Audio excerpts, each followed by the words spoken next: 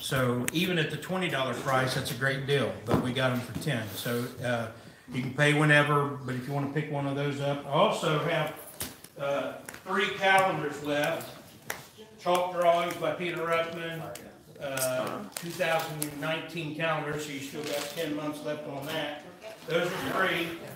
Take one if you will use it. I always ask people, don't take it and throw it in your car. But we're adding a couple more books to the library, and this is one that I highly recommend, The Sure Word of Prophecy. Amen. And then we also have Ruckman's Apocalypse, which is a collection of his drawings regarding the book of Revelation. Amen. With the scriptures and explanation of what you're looking at. And you ought to check that out. We'll be putting it in the library, but I'm going to set them up front. And we've had years ago I gave several of those out. They sell copies that are slightly damaged, and they sell them real cheap. So we gave a few of those away. But if you haven't seen that, I should have put this in there too. Huh? Oh, I thought you said my name. Oh.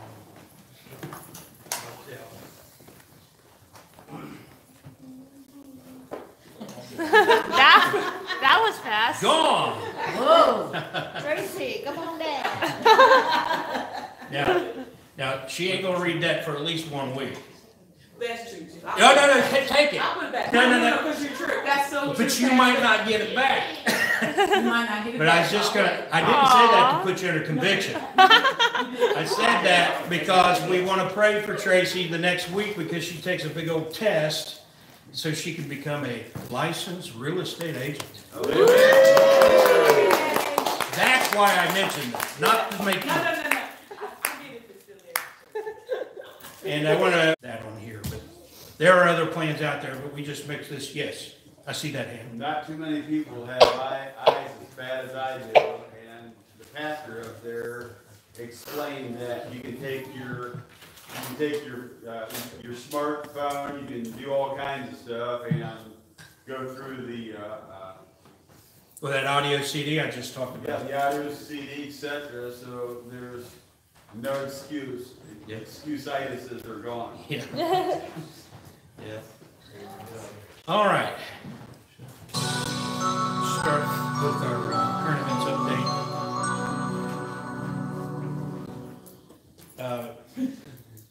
Stephen mentioned how pathetic both political parties are this morning, and the Republican Party is not much better than. Yeah. And when Paul Ryan started in Congress in 1999, his net worth was $382,865, which isn't bad. How many of you can say that? Now, he's worth $7.8 million. Wow. Ask yourself how a Congress can make $76,000 a year and become a multi-millionaire. Now, this is true about most of them. Yeah. I'm not just going to pick on Paul Ryan. I'm going to tell you, if you research your politicians, they're crooks. Yeah. Amen. One of the things is you want to read you want to get really angry. Pick up William Grady's book, How Satan Turned America Against God. Yeah. And read in there about the 9/11 thing and how the Bushes and Rumsfeld and Cheney and those guys benefited from 9/11, made millions upon millions of dollars through the Carlyle Group. It'd make you sick. It's a 95% increase. Yeah, his net worth went up 95% I think if I'm doing the in math. Congress. You know, most people Now- don't realize that Congress has exempted itself from Yeah. trading policies. You- Laws. Congress Most laws are. passes laws for you and me and exempt themselves. And that's how they get by with being crooks. Now, here's the thing that ought to make you disgusted, is that these same people will tell you that the problem is entitlements. The problem is Social Security and Medicare. You're the problem. That's not the problem. I'm not even in support of Social Security, to be honest with you, but I'll tell you this. the problem isn't Social Security. The problem's the crooks who have emptied Social Security. Yeah. And the people who paid into that should get their money back. Amen. Amen. Right? Yeah, Johnny? So they're saying Social Security and Medicare are the problem. So I'm guessing, but we know they're not smart enough to say, okay, let's just go back to single payer then, or let's just take the government out of it, and now you can take care of your own Social Security. Yeah, because single payer is the opposite. Single payer is when the government controls everything. Okay, what is it then? But- What is it called when we used to have? Yeah, just non-governmental. Yeah. Yeah, Okay, we agree with you. So let's just go back to that. yeah. Let's go back to each We don't- person takes care of their It own. would take a long time to explain it all to you, but this is to give you the heads up that if you do your homework, you'll find out. I also want to mention this thing I talked about Wednesday. I said from the very start that this guy's a liar. He is. And new evidence suggests that Jussie or Juicy, I keep hearing both, I don't know which. Jussie? Juicy? It's probably just. Smollett. One thing I know is not Jesse, because he corrected somebody who called him Jesse. So I know that, but it's one or the other. Smollett orchestrated the attack that for weeks your fake news media, ABC, NBC, CBS, CNN, MSNBC, Time, Newsweek, all of it, bunch of scripted Democrat operatives have been trying to paint this attack up as Trump country. Trump country. It's the reason why he was attacked. They even claimed that these guys were white and they had MAGA hats on and they yelled after they beat them up, "This is MAGA country." It's all a big load of hogwash. Amen. When this happened, the Democrats were calling this a lynching, to try to paint it up like it's a racist thing. The NAACP blatantly called it against Trump and his followers. It's hogwash. He hired 2 Nigerian weightlifters and paid them $3,500 each to orchestrate this attack. It's a big fat lie. There will not be retractions. And all the stuff that was said, you remember just like with the kids with the hats on at DC, what was the name of that school? Covington, the Covington kids. Hardly anybody had the guts to apologize. Yeah. And when they did, it was always like in a shady little area of their news magazine or on a part of their website that hardly anybody saw, that sort of thing. This is what Variety magazine was defending him right up to the very last, saying those reports that he staged the attack are unconfirmed. And instead of replacing that last night with a story saying we were wrong, we falsely reported this to you, instead, article not found. Oh, they just retracted it. That's how you deal with it. Wow. Now, at some point, I'm sure Variety will even put up some kind of a article about this, but they'll act like their hands are clean. They will not. They were lying too. Yes. Hell, they didn't do their homework. Amen. And before we move on to that, I just want you to understand the importance of this. Christians try to paint you as though you are a bunch of haters. And that's what I tell people. You ain't got. There's people calling themselves Christians that got the sense that God gave a dog's tail. That they don't hate Donald Trump. They hate you. If you want to find the people who are not hurting this country, you look for Trump supporters. I'm Amen. telling you. Amen. The people who are opposed to Trump are the wicked people in this country. Amen. Just look at it. They're the people, for example, who will vote for pro-choice, pro-Sodom people to get elected. They are the people who are filling up our prisons. They're the people overdosing. They're the people who are pushing drugs. So what do they got to do? They've done this to Christians from the very beginning, is they make it look like you are the trouble. You are the problem. And you know who their best friend is? Your apostate, brainless, professing Christian friends and family. Yeah. Amen. They are the useful idiots of Satan's agenda in America. They will use your family and your friends against you. You watch it. Yeah. Amen. That's why I'm showing you this stuff. It's going to get bad. It's going to get worse. Sure. Now, Or yours. before moving on, I want this current events update. And Brother Mark's not here. I was going to ask him to give a word on it, but I don't know what something's come up with his truck. Hopefully not. But last Sunday, we went, Brother Doug, Jenny, and Mark and I went and talked to Mark's dad. His name's Marvin. He was 95, right? Yeah, the 95 and. In hospice at Wesley Glen. And we shared the gospel, and he made a profession of faith. He confessed his faith in the blood of Jesus Christ for the forgiveness of sins. That was Sunday. And then he went to be with the Lord Wednesday. Wow. Now, I want to tell you something. Some people have a problem with what they call deathbed conversions. I tell you, if there's a level of decibels, or what you explained to me, when the noise level of sound, I always say decibels, but whatever the register is, the needle for who's the loudest in heaven will be men like that, men and women like that. You imagine, and praise God for folks, Johnny and Jenny. How old were you were saved? Amen. Like 5 or so. Yeah, 5. Yeah, so if they lived to be his age, well, I was saved for 90 years, and can have a lot of reward. They can stay faithful. And then someone like me, I was saved 19 years old.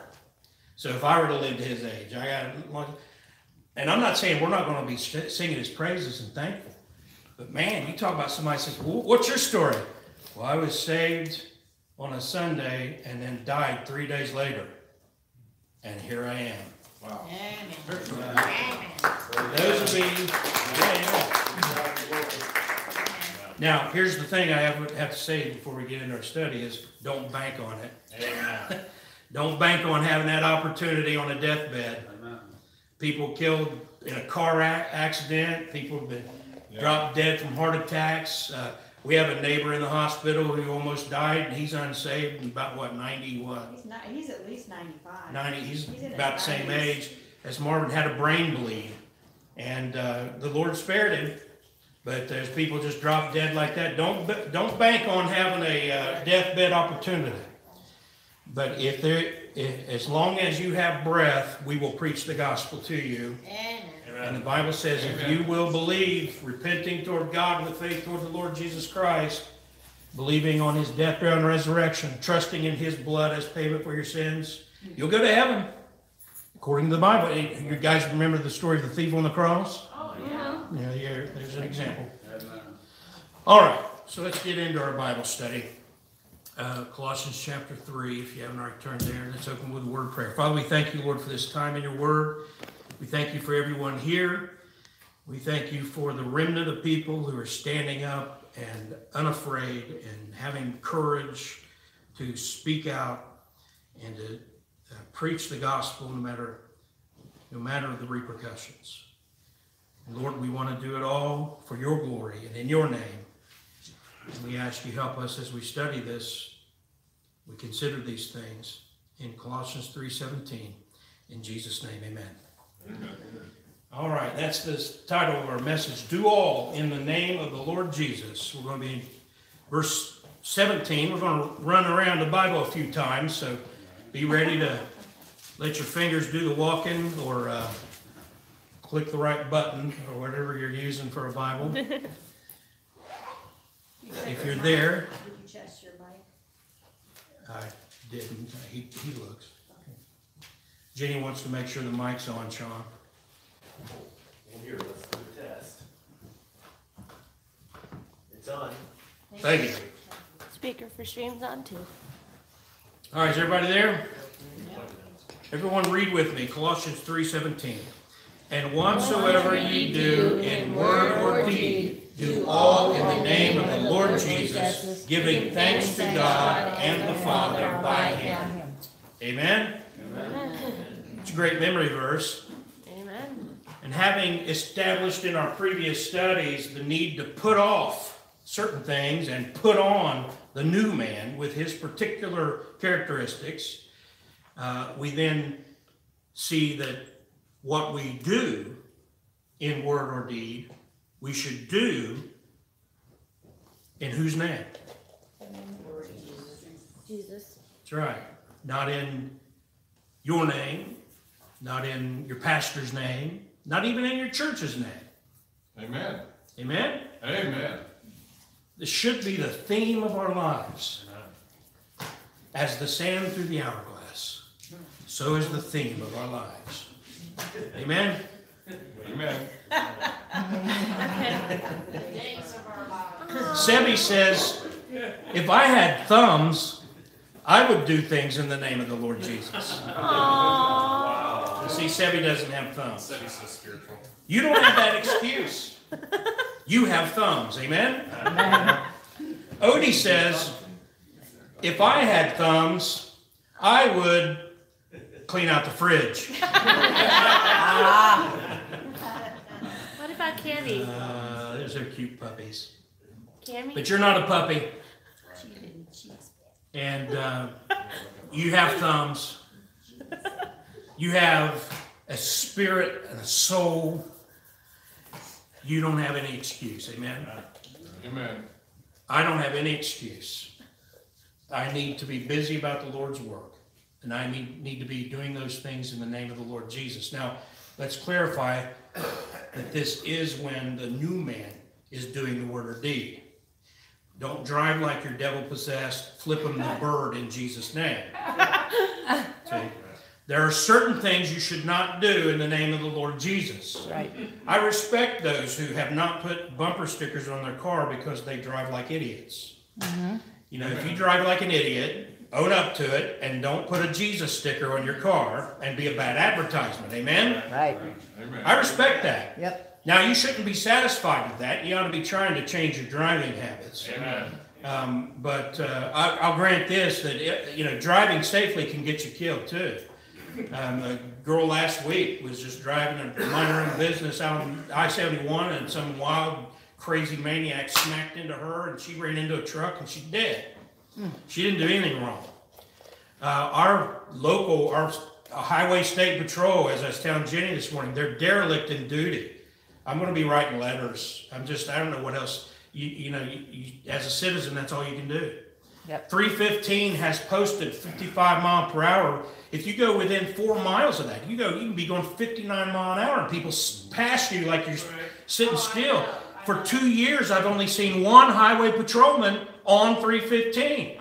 Those of us who obey the law are left to die. Mm-hmm. It's not right. But what I do, I'm not going to start breaking the law with all the lawless. And if I did, I'd have to take my bumper stickers off. And you know what? These idiots passing me like, what are you doing driving the speed limit? Well, they could just read my bumper stickers and go to hell. Amen. Because that's their attitude. You Christians. Well, just burn then. I did my part. I obeyed the law and did it in the name of Jesus and got the gospel on there. You don't like that? You want to go to hell? Then go to hell. Amen? Amen. That's the truth. That's where we're living. Here's some bad examples. You don't want to do this. Deuteronomy 18:20, but the prophet which shall presume to speak a word in my name. See that? Mm-hmm. TBN. All kinds of liars and crooks on Christian TV. Amen. Speaking in Jesus' name. Yeah. Bunch of liars and crooks. Yep. Amen. If we were under the Old Testament, we could kill them. Right. Amen. Under the Mosaic law, it'd take those TBN false prophets out and stone them to death. Those TBN false prophets ought to thank God every day they're in the dispensation of the gospel of grace. Because I'd line up to stone them. I'm not kidding. I'd be right there. Those crooks have sent people. They've done more to grease the skids to hell for people with the way they crook and lie. Tell everybody, oh, if you just believe in Jesus' name, you can have anything. Send your seed faith offering to me. And the suckers send it in. That the Bible says, but the prophet which shall presume to speak a word in my name, which I have not commanded him to speak, or that shall speak in the name of other gods, even that prophet shall die. They preach in another God, of course. But even those who preach in Jesus' name, Right. who are false prophets, they deserve death. Amen. And they get it if they lived under Mosaic law. So that's why I'm not killing anybody. Praise the Lord. Amen. I'm not going to kill anybody, but I know they deserve death. Yeah. And the suckers pay for their big cars and their jets. And locally they may not have a jet, but they're all driving caddies or whatever they want. You know, living high on the hog. And you know what? All you have to do is preach the truth about those suckers, and the suckers will attack you. That's right. Yeah. I put out 2 or 3 videos about these suckers, and they come after me. You're blaspheming the Holy Ghost. No, you're stupid. I'm not blaspheming the Holy Ghost. I'm telling you the truth about a crook and a liar. Right. Blaspheming the Holy Ghost. You know what? There's going to be some blasting by the Holy Ghost when those men Right. and women are judged. Yeah. That's where the blasting of the Holy Ghost is going to be. Here's another one, Jesus speaking. He said, take heed that ye be not deceived, for many shall come in my name. We're not talking about the Muslims. We're not talking about the Buddhists. We're not talking about the atheists, the agnostics. We're talking about Christian TV and Christian radio and Christian churches. It says, for many shall come in my name, saying, I am Christ. And the time draweth near. Go ye not after them. You'll hear it all the time. These fruitcake charismatics go around saying, you are a little Christ. Not that you have Christ in you, but you are a Christ. And of course, the whole New Age thing's crept into the emergent church and everything, and they teach you are a Christ. Christ consciousness. You ever heard that? Yeah. That's not Bible, that's satanic. It's not Christ consciousness outside of this book. Amen. Everything Jesus wants you to know is in this book. Amen. Contacting spirits and all that kind of thing, or extra biblical prophecies and all that is from the devil. Amen. Amen. Amen. Perverted minds have done horrible things in the name of our Lord Jesus. Did you know that? Yeah. I mean, some of the worst people who ever lived did it in the name of Jesus. All the Roman Catholic pedophile priests did it in the name of Jesus. Yeah. And there's a lot of evangelical, especially in the youth ministry, doing things to little boys and girls in the name of Jesus. There's even people in Boy Scouts and Girl Scouts who claim to be Christian going in there and molesting little boys and girls. We had one here in Westerville right after I talked to you Wednesday, Johnny. I looked at the news the next day. They had one in Westerville. Boy Scouts busted publicly masturbating. He's a scoutmaster. Wow. Yeah, well, whenever you invite the sodomites in, I mean, it's just going to get worse. Amen? Yep. And now they're inviting the girls in. Well, they're inviting the girls into the Boy Scouts. They're inviting the lesbians into the Girl Scouts. They're inviting the homo men into the Boy Scouts so they can all go camping with all those little boys. But I can't be a Girl Scout. You could probably if you claim self-identified as a girl. They've done that.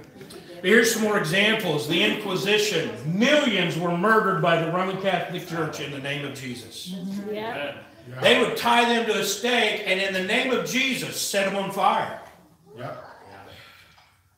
Adulterers. I've had this at least twice in my ministry. Oh, what just? I went the wrong way.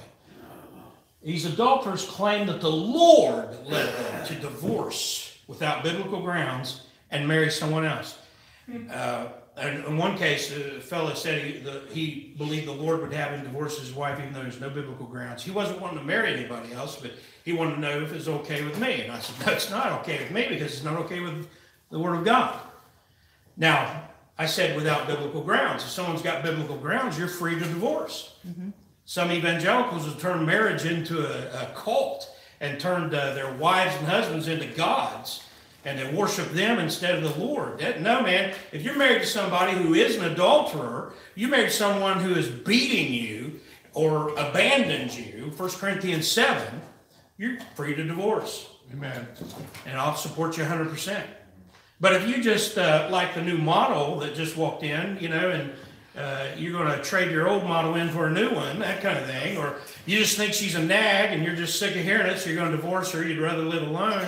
I'm not going to support that. Amen. There's got to be biblical grounds. But these people actually say the Lord is leading them to divorce without even biblical grounds. Yeah.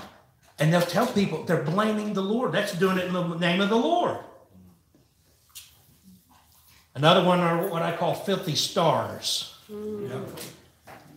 After R-rated performances, they get an award and want to thank God or thank our Lord Jesus Christ. And they've just done something that was, what is it, Grammys and, you know, all that, Oscars and all that. A bunch of filthy music, a bunch of filthy whatever, movies or whatever. And then they'll get up and thank God or thank Jesus.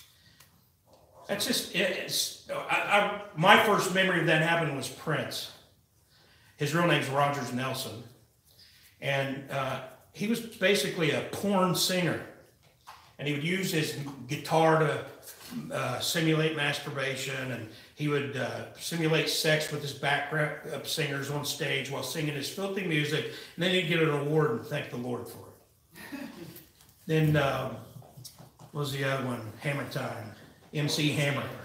You know, and he had a couple of songs that were, I think, kind of, I don't remember the lyrics exactly, but I think they were kind of harmless. But then his album was filled with filthiness. And ironically, one of his songs was, "You got to pray. You got to pray just to make it today." You know, that kind of thing. That was written by Prince. Prince wrote that. And then MC Hammer sang that and then sang, I'm not even going to tell you a couple of the lyrics, just the titles of the songs are offensive. They're so sexually explicit on MC Hammer. Rap is bad. Huh? Rap is bad. Well, yeah, and that was, but it's, you know, it's country and pop and all of it. I mean, it's fornication, sleeping with people you're not married to, and, you know, all that. But MC Hammer got up, you know, and made a big deal about the Lord when he got an award for that. I was kind of glad to see his career end, amen? But then somebody else like Lady Gaga or whoever replaces him. Cardi B and R. Kelly, any of the rapists, they got him on video with a little girl. But it's not always that extreme. There are other bad acts taking place right now among Christians, and it's being done in Jesus' name. If you publish corrupt Bible versions in Jesus' name, that's wicked.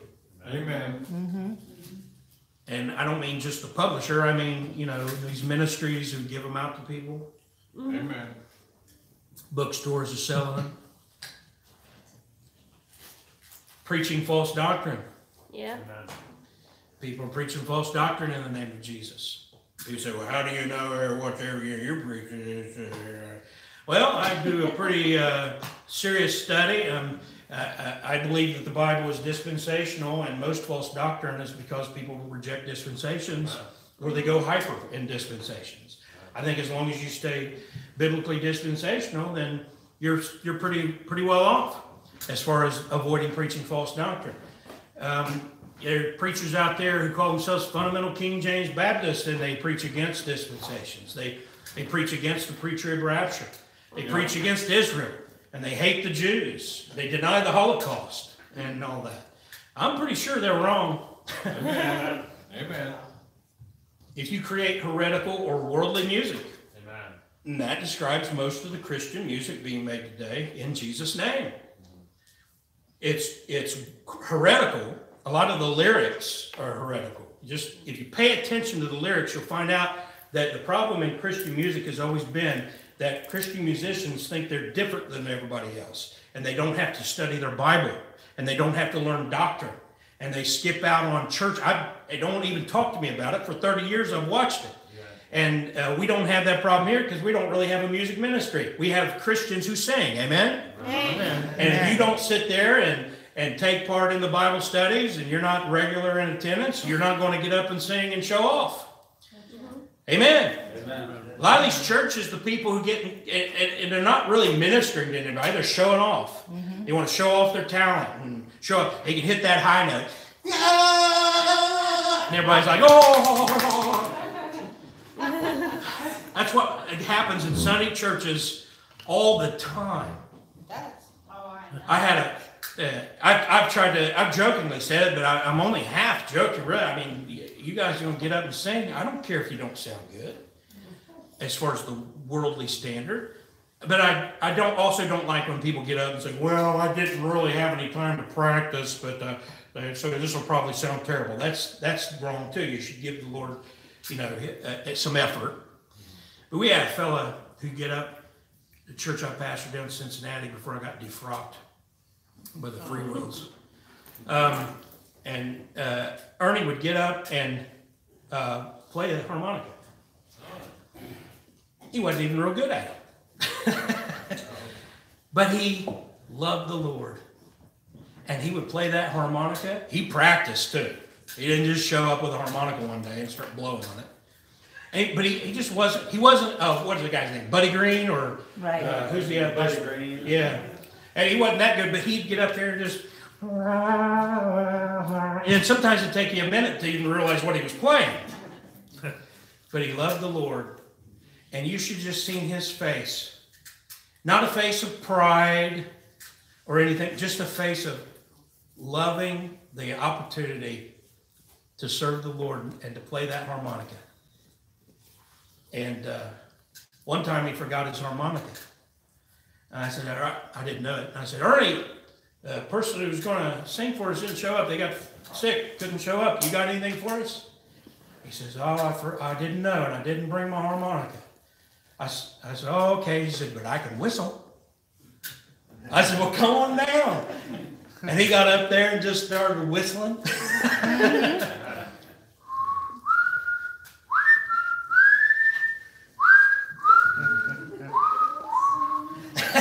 And he went through all 4 verses. You're about that age, I think, when that happened, by the way. But That's talent, though. I mean, that's like. yeah. Yeah. He do it like he did better than you, though. I was about to say. I'll spare you all 4 verses, but it's about to say. Well, I knew a blind guy who whistled and his wife played the organ for him. Yeah. Hey, I'd rather hear that than some heretical nonsense or someone up there just trying to show off. Amen? Oh, I've seen pianists just make their hands just Oh, fly. yeah, flying all over that. Yeah, and I'm like, no, not me. Yeah. You know. That's when they're saying glory to me instead of glory to God. Yeah. Yeah. But people are doing that in the name of Jesus, and it's not going to reward. There's no reward in that. There's also no reward in false unity with apostates. Everybody today wants to sound real spiritual and say, oh, we should just get along with everybody, and I believe we should have this. We had this thing one time, a March for Jesus, they called it. And they wanted our church to be a part of that.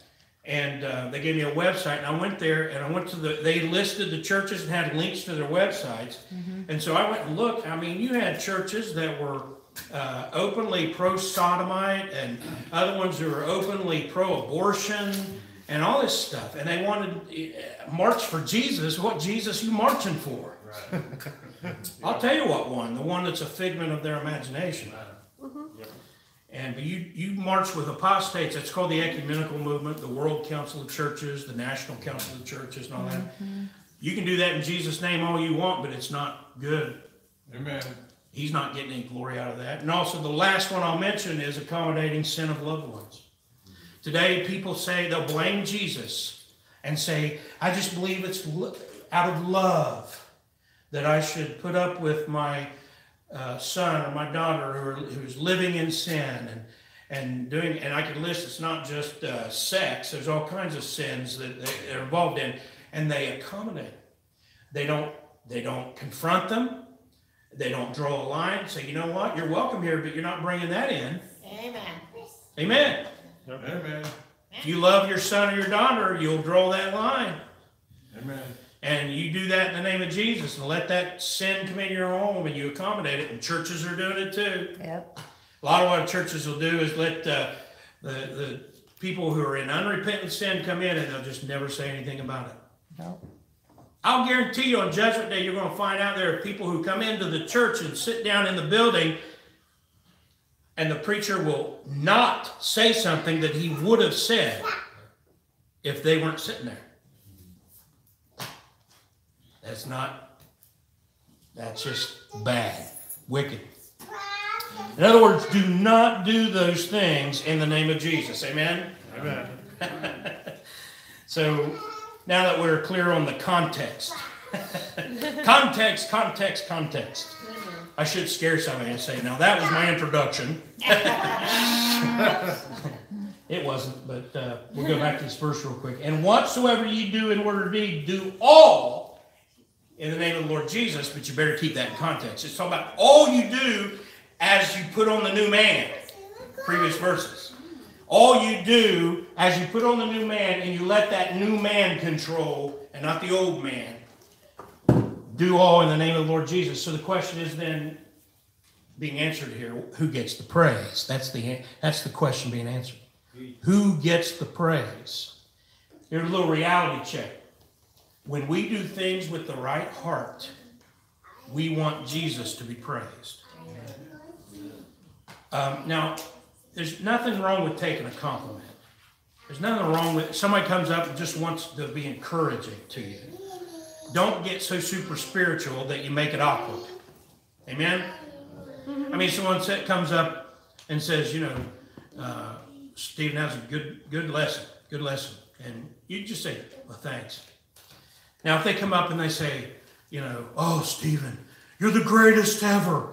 There's never been a better teacher. And start you lapping it on like that. You better watch out, because usually that's the person that praises you most. They reach down and you think they're bowing down to you. Instead, they're pulling the carpet out from underneath your feet. Flattery is different. There's a difference between encouragement and flattery. Amen. Some of the most praising people in my life, people who came up and really poured it on, turned out to be the biggest jerks. Watch out for that. But people come up and they'll email me or whatever and talk about a message they really liked or whatever, and I'll respond. I'll say, thank you. Praise the Lord. It's a great book. Because that's really what it's about. If you just say it's a great message because I was able to entertain you, or whatever, then it wasn't a great message. Amen. But if it's a great message because you got something from God's Word. Amen. And that's another thing. Some people don't understand. They think that it's only a great Bible study or a great message if, you got excited. Or, all that emotions. Ooh. People are controlled by their feelings today. Mm-hmm. They are. And that's what the whole charismania thing is. Ooh, I felt that. Ooh. Yeah. And so it isn't even substance as long as I can get your emotions going. Get ready. Johnny? I just say, what I seem to have noticed is the whole thing with the emotions, that seems to be just life in general. That fighting the flesh is doing things even when you don't feel like it. Amen. Even when your feelings are telling you something different. I mean, every Sunday I do something that I do not feel like doing. Get up. Getting out of bed. 7:30. Yep. Yeah. My alarm goes off. And I roll out of bed. And I start walking toward the family room. And then I see what looks like an angel. It's a picture of me. And she's looking. No. This angel has coffee. Hold on, no. I'm not And I take the nectar of heaven. Whoa. And I walk over to a lazy boy. And when I sit down, if it weren't for that coffee, I probably would never get up again. Because I'm lazy. Yes. But it's like Popeye eating a spinach. I drink down the coffee and I'm like, bang, bang, yeah! To the shower! And then the shower, man. If you all don't shower before you come to church, I'm not pointing at anybody, but I can tell. No, I'm just kidding. But if you don't shower before you come to church, you're messing up. That's not the way to do it. Get in that shower. Man, it will make you feel like $100. Mm-hmm. And then you're ready to go. But there are probably people not here today because they just didn't feel like getting up. Controlled by their feelings. There'll be people who, won't do a lot of things that they ought to do for the Lord because the feelings control them. But it also can be a helpful motivation, not only to not be controlled by your feelings, but want the opportunity to do something that can bring glory to the Lord. Amen. That ought to be, as I said, it ought to be the theme of your life. You want to do things, but sadly, most people want to do things so they can get recognition, so they can be glorified. And I've told you, I've been to churches where you walk in and we've got, scripture signs and all that kind of thing, but you walk into some churches and there's the pastor's face, and the pastor's name or everything. Yeah. And and once the pastor gets a certain amount of following and everything, and then it becomes, Greg Miller Ministries International. And, PastorGregoryMiller.com. You can buy this mug for a gift of $400. We'll send you this mug with Greg's face on it. Oh, yes. Yes. Did you say to chase off the mice? Is that what you wanted? He says he wants one. Yeah. Turn over to Ephesians 1. Take 2. Poor Dad. Ephesians 1. Call somebody in the morning.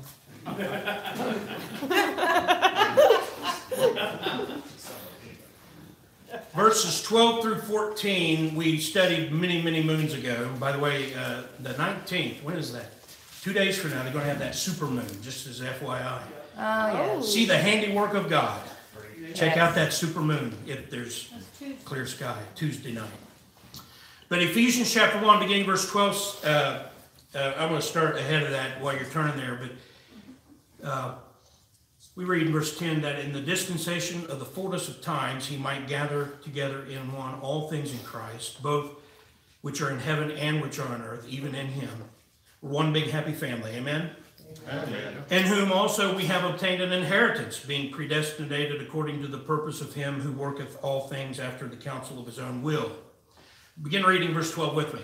That we should be to the praise of his glory, who first trusted in Christ, in whom ye also trusted, after that ye heard the word of truth, the gospel of your salvation, in whom also after that ye believed, ye were sealed with that Holy Spirit promise, which is the earnest of our inheritance, until the redemption of the purchased possession, unto the praise of his glory. Now look at that. He started out 2,000 years ago talking about those who first trusted in Christ being to the praise of whose glory? His glory. Then he talks about those in verse 13 who also trusted the gospel that was preached, beginning with those who first believed, and that we have been given the down payment of the Holy Spirit, the earnest, the down payment, which is the earnest of our inheritance, until the redemption of the purchased possession. That's you. You're the purchased possession. You have been bought with a price, with the blood of Jesus Christ. And you are already, one preacher one time, I heard preach that we're on layaway right now. And I don't really agree with that analogy, but in a way it's true. It's like we're on layaway, and there's coming a day. Now, how many of you know what layaway is? I learned about layaway when I had a little Mariah and her sisters, and I wanted to buy a bunch of stuff but didn't have a bunch of money. So I would go in like October, and I'd put stuff in layaway, and then I'd make payments every 2 weeks when I got paid. And then there was that big day when I got to go and get all that stuff that I was going to give to them on Christmas. It was a big deal to me in my early 20s to be able to pay that off and be able to take that stuff home and give those kids. Well, that's just a tiny little glimpse of the kind of thing that we're involved in, where you're on layaway. And there's coming a day when you'll be finally, the purchase will be complete, and you'll be redeemed, and it will be to his glory, because you didn't do a thing to deserve it. You didn't do a thing to help it. It was all about him. That's why Jesus alone deserves all of our praise. That's why in our music, our hymns, our praise, we won't allow songs in that praise anyone other than Jesus. Amen. He's the only one who will ever, forever deserve the praise. You were born again in order to work. Amen. I don't like to work. I just want to sit here and eat my popcorn and watch movies. I like to play video games. I want to go golfing. I like to be out on the water. I like to go fishing. I like to be up in a tree looking for deer to kill. On and on it goes. Is there anything wrong with any of those things? Not in and of themselves, but there are people who consume so much of their time with those things that they don't have any time to bring glory to the Lord. Oh, but I beat the high score. Praise the Lord. No, that's not going to cut it. But look at that 10-pointer I got there. Well, praise the Lord if you eat it. He provided you some meat. We're supposed to work for the glory of God. That's why you're left here. We're in Ephesians 1. Turn over to Ephesians 2. If you didn't close your Bible. Ephesians chapter 2. Beginning in verse 8. Very familiar territory, but a lot of times they cut off verse 10 and kind of lose some of the message, some of the bite. Beginning verse 8, read that with me. For by grace are ye saved through faith, and that not of yourselves. It is the gift of God, not of works, lest any man should boast. For we are his workmanship, created in Christ Jesus unto good works, which God hath before ordained that we should walk in them. God's got work ready for you to do. Amen. Will you do it? A lot of people today, I mean, we're so starstruck, and everybody's a superstar, even people who haven't done anything but take pictures of their butt and put it on the internet.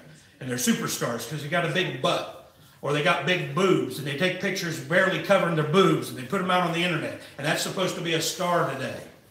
That's your culture. Don't get mad at me for telling you what your culture is. That's what your culture is.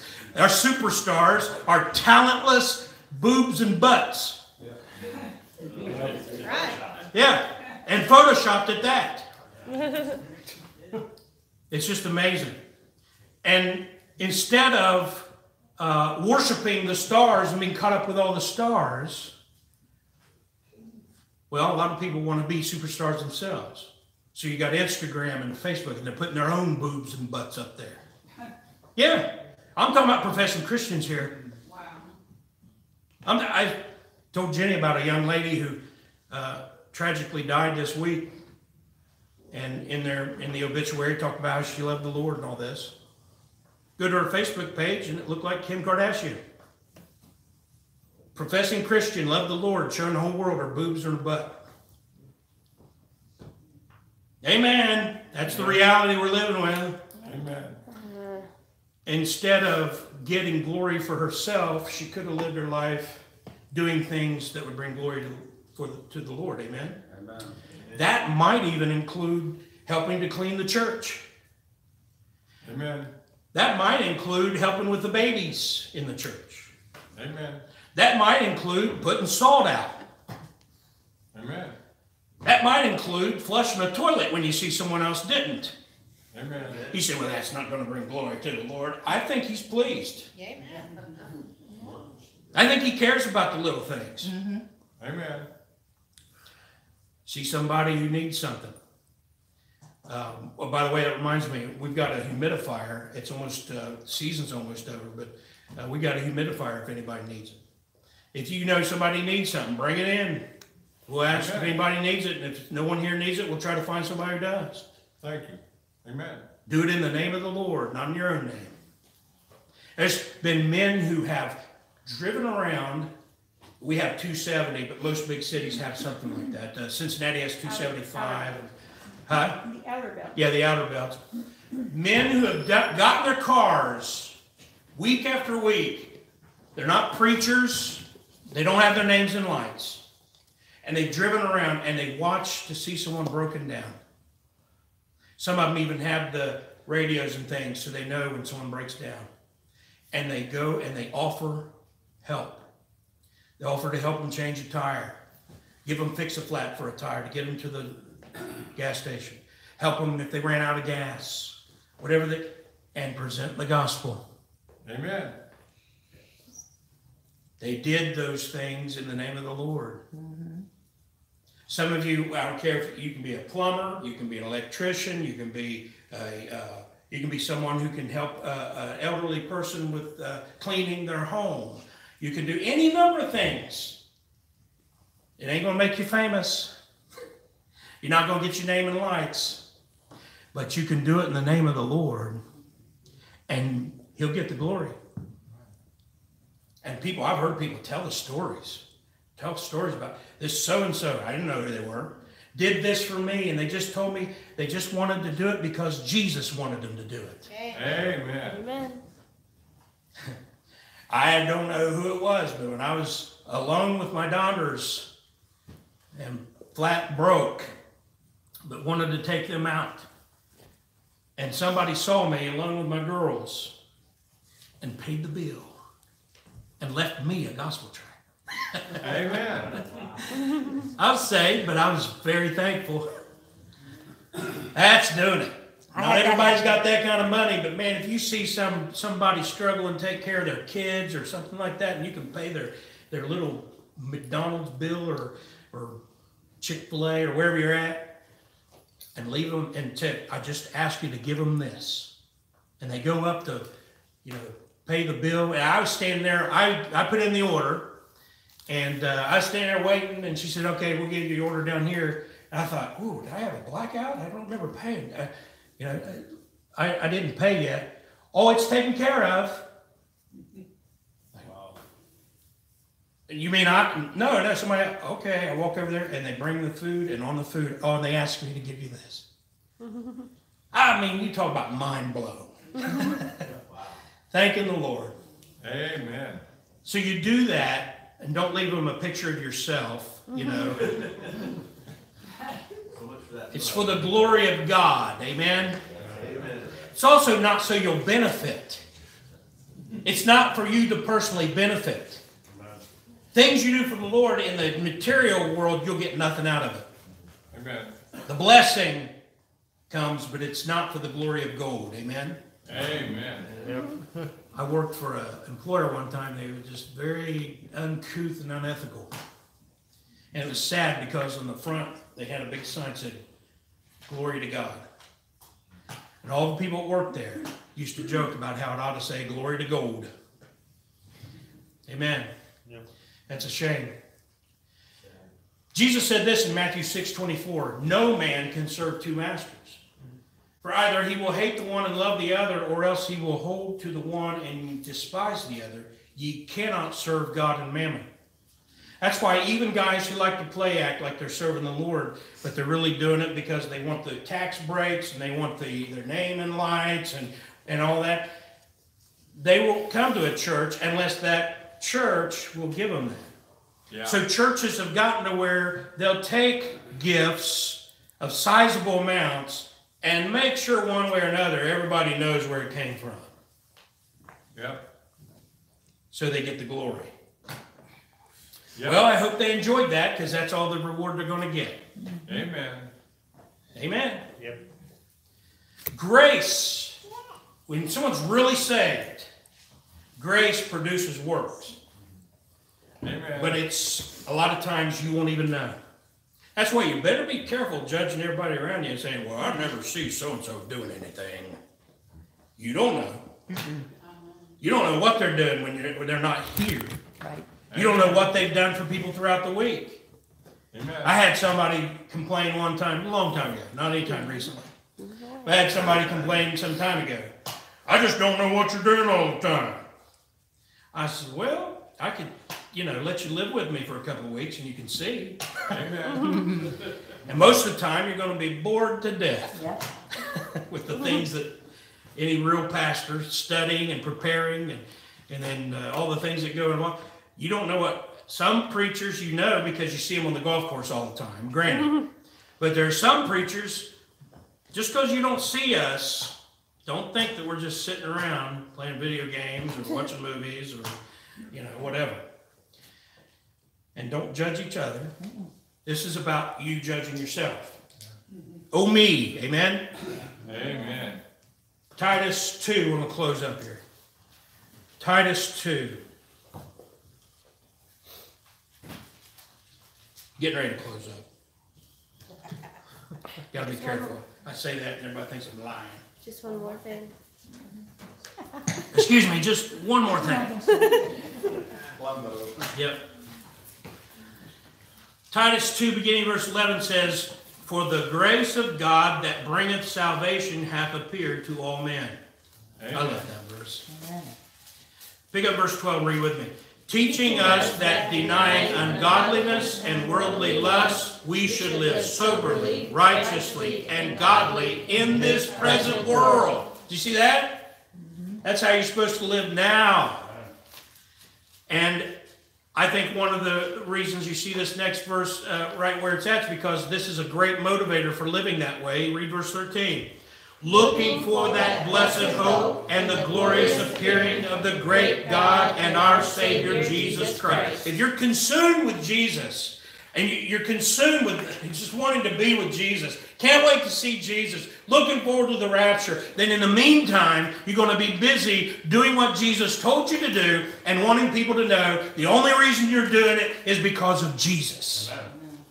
I tell people all the time, I'll get, people say, "Look at all these messages online, this and that." I said, listen, I'm just doing this because Jesus told me to. Amen. Jesus said, "Occupy till I come." If it was up to Greg Miller, I wouldn't be playing video games because I'm terrible.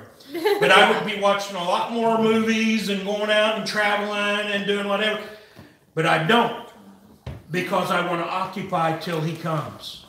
And I want to bring glory to him. Amen. And I want to please him and not self. Read verses 14, 15. "Who gave himself for us, that he might redeem us from all iniquity, and purify unto himself a peculiar people, zealous of good works. These things speak and exhort and rebuke with all authority. Let no man despise thee." Yet we emphasize, you do not earn your salvation. Works don't help to save you. But once you're saved, you should be busy. Amen. You should be working. You should be doing something for the Lord. That includes the little things you do as well. As a husband, as a father, as a wife, as a daughter, as a son, all those things. As an employee, you should be the hardest working employee, the most ethical employee in that organization. Amen. And anytime anybody asks you about it, you say, "I'm just doing what Jesus told me to do." Amen. If it's up to me, I'd be a Democrat. I'd be on welfare. I'd be getting my $500 of free income. Amen. But Jesus hasn't called us to be freeloaders. Nope. And he hasn't called us to be socialists. Right. He has called on us to work and bring glory to the Lord when we do it. Amen. Ain't that awesome? Look at it. It ends verse 14. "Purify unto himself a peculiar people, zealous of good works." It ought to bother people that you want to work so much. They'll call you crazy, John. You're nuts. Amen. Thank you. Crazy goofball. Always working. Always doing something for the Lord. Always giving out tracts. Jesus, Jesus, Jesus. You goofball. You crazy nut. Amen.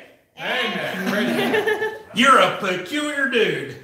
Definitely. and shame on the devil. I love anytime somebody says, you're a weirdo, and I know for sure that it's not just my face they're talking about. That they think it's peculiar, they think it's peculiar you would come to church instead of sleeping in. They think it's peculiar that you would give a portion of your income to help make sure we can pay the bills and do the work of the ministry. They think it's peculiar that you listen to church music even when you're not in church. They think it's peculiar you want to talk about God outside of church. And on it goes. That's the way it ought to be. We should be a very peculiar people to the unsaved world. And there's no small deed. I mentioned that earlier, but no small deed. No small deed. You do good in Jesus' name and you will be rewarded. You do the smallest thing. And don't wave, your flag to get your attention. You just do something. We thought for a while that somebody was cutting our grass here. and just being a good Christian, we was trying to think, you know, who, you think Dan's doing that? So we went up to Dan. Dan's like, I have no idea. And I know he's not a liar, so well, it ain't Dan. I mean, anybody else got a lawnmower that he comes to church here? And we knew. I asked, you know, we mentioned it to Steve and Charlie. We knew it wasn't them. Sadly, it turned out that it wasn't somebody doing a good deed. Oh. Somebody was cutting our grass, and they sent us a bill, and we hadn't told them to come and cut our grass. Amen. And I don't go investigating. I ask around. If no one knows up to it, I say, well, the Lord knows. Amen. Amen. Great is thy reward. Amen. Amen. And man, can you imagine how different the churches would be, let alone the world, if people would just do that. Amen. Random acts of kindness, they used to call it. Amen. Random acts of kindness. Just do something just because you know you ought to do it. And to try to get to a gas station, and a cop pulled over. And he rolled down the window. He says, "What the blank are you doing in this neighborhood?" And I said, "My car broke down." He says, "Well, get in." And I jumped in there. And I should say, he said, "What the hell?" Yeah. Not something, you know. And I say that, you'll see why I said that, just say it. So I got in the car, and we started to drive off, and he apologized. He said, "I'm sorry I come off a little rough, but you don't belong in this neighborhood." And I said, "What makes you say that?" He says, "Because you're fully clothed." And long story short, it was the worst crime neighborhood in Broward County, where I broke down. Which is the worst in Florida. Now, Yeah. which is the worst in Florida, that's right. And when he was taking me to a safer place where I could call and have somebody come and get my car, I said, "That's the first time a cop ever picked me up and gave me a ride like that." He says, "I didn't have to." I said, "I know, I really appreciate it." He goes, "Well, you can thank Jesus." Aww. Cool. He said, "Because I looked at you out there and I thought, if I don't pick him up, he's a dead man." That's what he said. Mm-hmm. Wow. Well, great is his reward. Yep. Yep. And it can be anything. You see someone in need and you provide it in the name of Jesus, giving thanks to God and the Father by him. Giving thanks to God and the Father by him. There's that Thanksgiving thing again. Being thankful. We've repeatedly seen that in Paul's epistles and here, and this is where we're going to close. One more thing. Amen. First Chronicles. And I wanted to do this because some people, I'm not pointing finger at anybody, but some people skip First and Second Chronicles. And there's some really good stuff in there. There is. Diamond mines. And in 1 Corinthians 16, First Chronicles. First Chronicles. So yeah, I've referenced this in my teaching so few times I can't even say it. First Chronicles chapter 16. A little story. We're going to highlight it. We're not going to read the whole thing. But how many of you know what the Ark of the Covenant is? Mm-hmm. So you've seen Indiana Jones. Raiders of the Lost Ark. Yeah, right. Hopefully you've read it in the Bible. Minus the mercy seat, of course. The ark had been taken by the Philistines. Now listen, everybody look up here. The Bible is real. Do you know that? Yes. And if you read what it says, you're like, "Ooh, this is real." Amen. Mm-hmm. The Philistines took the Ark of the Covenant. You know what God did? Gave them a really bad case of hemorrhoids. Yes. That's right. Don't get Amen. mad at me. God did it. And you know what they did? They realized it was the Ark of the Covenant. And so they sent the ark back, and one of the things they thought would appease God was David was so thrilled about it that he got the ark and started heading back. But he didn't follow God's word. They didn't use the staves to carry it. They just threw it on a cart, and David got, was it Uzzah, killed because he saw the thing falling off, and he grabbed it. And people say, "Well, that's terrible. God would kill him." No, just pretend that thing is radioactive or electrical. We'll say it's like the ark was hot electrically, and if you touch it, you die. The Bible tells you that over and over in the Old Testament. Testament, if they'd read the Old Testament, they know don't touch that ark. And they'd known you're supposed to put staves and carry it. They didn't. And the priests were to carry it, not. And yes, the it's ark. supposed to be the Levites carried it. And so on 3 strikes, you're out. So it sat for a while. Well, then David read the Bible and said, oh, this time we'll do it right. And so verse 1 says, so they brought the ark of God and set it in the midst of the tent that David had pitched for it. And they offered burnt sacrifices and peace offerings before God. And when David had made an end of offering the burnt offerings and the peace offerings, he blessed the people in the what? Name of the Lord. In the name of the Lord. Now jump down to verse 7. Then on that day, David delivered first this song to thank the Lord into the hand of Asaph and his brethren. You see that? Mm-hmm. David followed the word of God after this disastrous failure. He praised the Lord and did it in the name of the Lord, and it resulted in his thanksgiving. Just like we read in Colossians 3. And it resulted in this first psalm. And we don't have time to read through the whole thing, but when you go home today, read 1 Chronicles 16 and read David's first psalm. And it's all about, like it says in verse 8, give thanks unto the Lord. Call upon his what? Name. Make known his deeds among the people and so forth. You'll see it, and not once will David say, and remember to mention me. Doesn't do it. Let's sing about it, 314 in hymn book.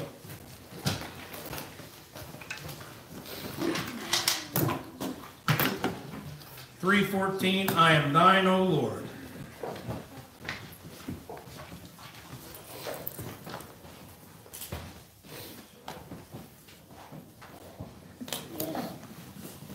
If you're able, please stand.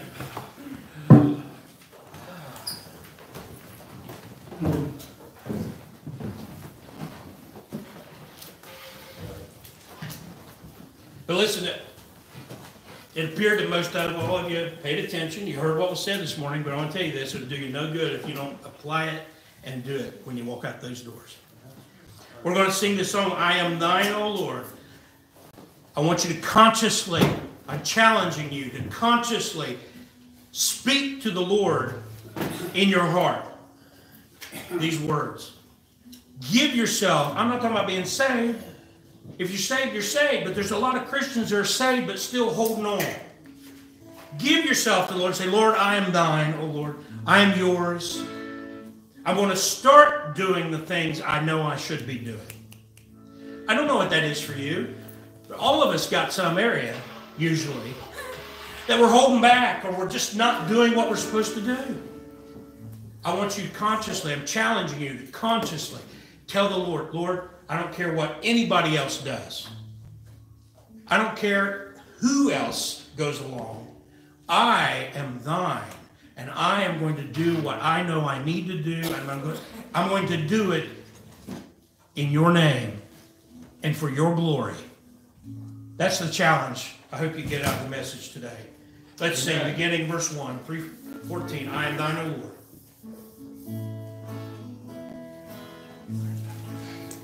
I am thine, O Lord, I have heard thy voice, and told thy love to me.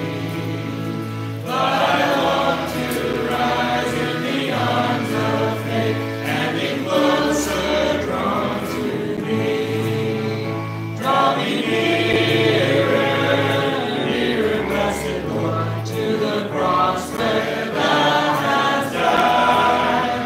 Draw me nearer.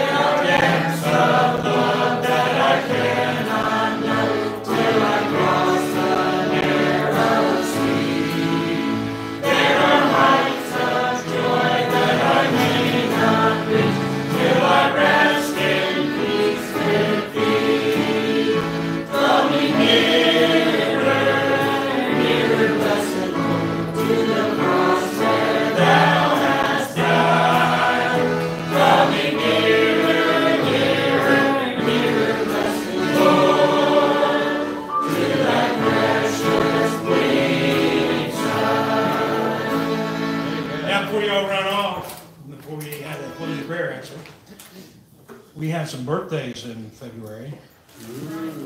Some of you celebrate Valentine's Day on February 4th, but we celebrate Martha's birthday. 14th. Wow. What did I say? Amen. 14th. I was thinking 14th. Anybody else with a February birthday, raise your hand. Mark Easter. Mark Easter? His is today. Today. Happy birthday. Dave Reese tomorrow. EJ's is EJ. Tell him we had a cupcake on his behalf. You can take one with you. 18th. Jamie. What day? 25th. 25th.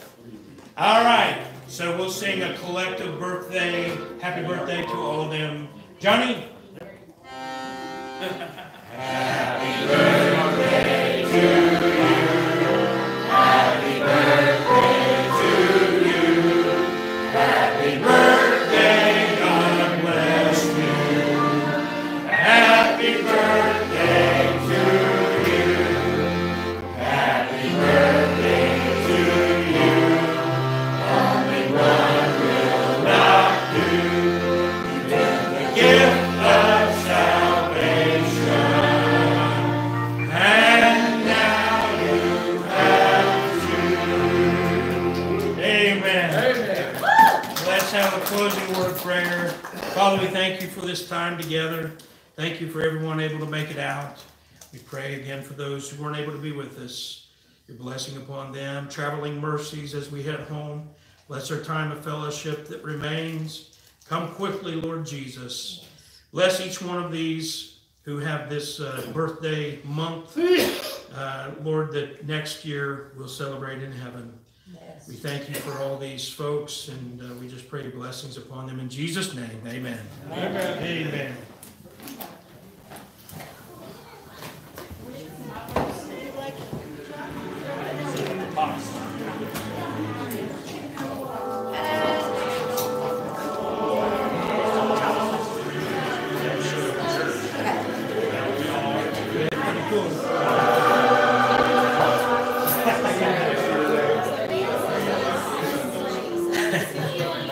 No.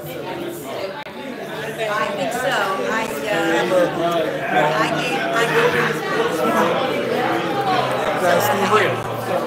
All supplies last.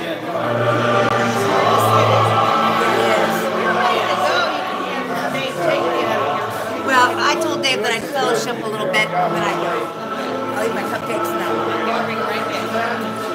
Stay there, stay.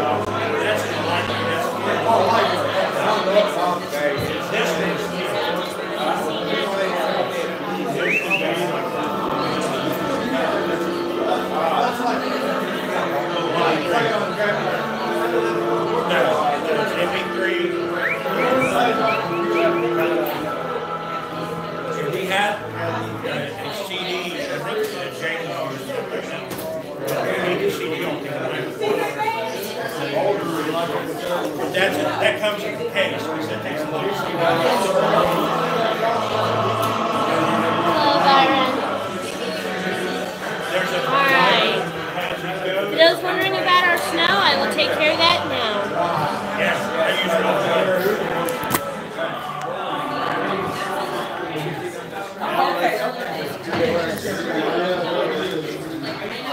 You're still watching? Wow, that's dedication.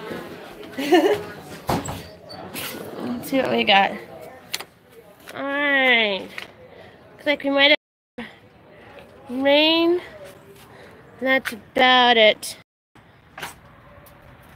Oh, this one, let's see the front thingy.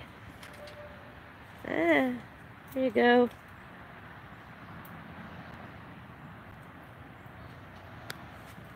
Oh, be of service, Byron. Glad you can join us and that you're willing to double dip on some days. Alright, well, we're going to go back in and I'm going to stop the camera. So, farewell, onliners. Oh, unless, hey, you want to say hi to Jenny? Hello. Hello. We have cupcakes. Oh, cupcakes. Look so pretty. Well, you guys want to see the cupcakes? Of course you do. You can see the downstairs. I don't know if the Wi-Fi will stop. Hopefully it'll keep working down here. Murphy's Law will be that it'll work fine right now. Well, it doesn't during service, you know. Oh, we have our doors marked. Over here we have a lovely, lovely picture to remind us of heaven and all the awesomeness. Bless you and keep you. And I don't know why there aren't more people getting cupcakes down here. Guess you and I are the crazy ones. It is fascinating. There's still 5 of you watching. Oh, hi, Dre. Want to say hi to the camera? Oh, We actually still have colors. 5 people watching. Many excellent colors, huh? Yes. Oh, what do we Orange have? and red? Yes, orange and red. Or is that actually pink? it kind of looks pink on this screen. Yeah, It's probably pink. It's pink. Sadness. But it kind of looks like orange, too. Alright, blue or dark purple? Or is that dark blue? I got this one. So, Jenny, no movie this afternoon. Alright, well, let me turn off the stream. Alright, Yes. farewell, onliners. I'm going to eat this cupcake, so I probably can't really talk while I eat cupcakes. So, talk to you later. Thanks for joining us. Hold on. Johnny, you want to wave bye? Andre, want to wave bye? You're still back there. Bye, onliners.